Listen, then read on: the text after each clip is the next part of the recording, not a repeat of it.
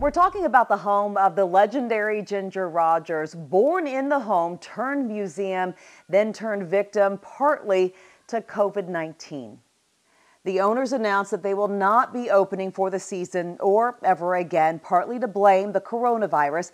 They say that and a lack of public interest led to their decision.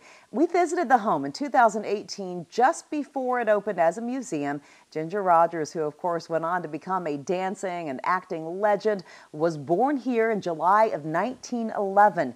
2 years ago, museum director Marge Paget talked to us about that day that star was born.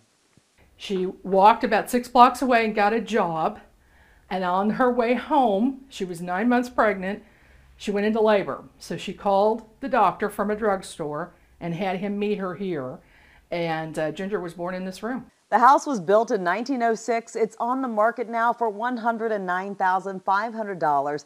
As for the 250 some odd artifacts that were inside, well, Paget donated those to a local preservation society, and she says that that group plans to build a museum to honor not only Ginger Rogers, but other folks from the area who went on to great fame. Now, as for when or where it will be built, that is still to be determined. Donna Pittman, KMBC 9 News.